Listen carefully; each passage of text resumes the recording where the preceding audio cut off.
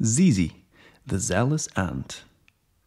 In a little nook of a bustling garden, a world thrived unseen by the towering beings above. This was the realm of the ants, a society sculpted by discipline, duty, and most of all, unity. Among the countless workers, there was one ant named ZeZe, whose zest of life was as unmistakable as the shear on his sleek black exoskeleton. ZeZe was not ordinary ant. He was the embodiment of the colony's spirit. Every dawn, as the sun peeked over the horizon, bathing the garden in golden light, ZeZe would be the first to lead the charge. His day was a whirlwind of activity, foraging, building, tending to the young, and sometimes, when the situation demanded, defending their home. His dream was simple yet profound, to be remembered not as ZeZe the ant, but as ZeZe, the heartbeat of the colony's industrious life. He worked not for the glory of individual prize, but for the greater good, for the future of the colony he loved so dearly. One day, as fate would have it, the garden faced an unforeseen menace. A flood threatened to wash away the fruits of their labor, to drown the dreams and lives built over countless seasons. Panic spread through the colony like wildfire, but amidst the chaos, ZeZe stood firm.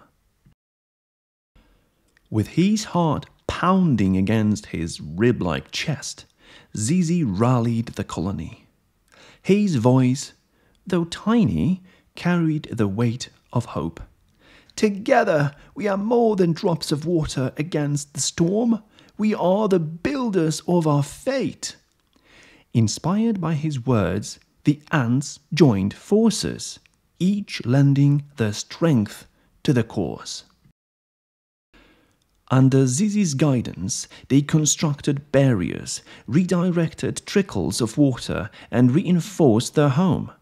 Each ant, from the strongest soldier to the tiniest worker, played a part, their actions woven into a tapestry of tenacity and teamwork.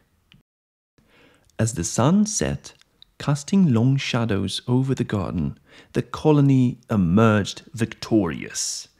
The flood was abated, the anthill stood resilient, and the ants rejoined in their triumph. Amidst the celebrations, ZeZe was hoisted into the air, the cheers of his kin lifting his spirit higher than the tallest blade of grass. That night, as the moon cast a silvery glow over the weary but elated ants, ZeZe's dream came true.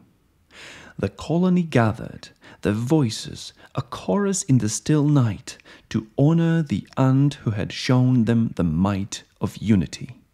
ZeZe's name was etched into the annals of the colony's history, whispered with reverence by young and old alike. Days turned to weeks, and weeks to months, and ZeZe continued his labor, his actions a living testament to the values of the ant society. His legacy was not just in the stories told or the songs sung, but in the hearts of every ant who lived better because of his zeal.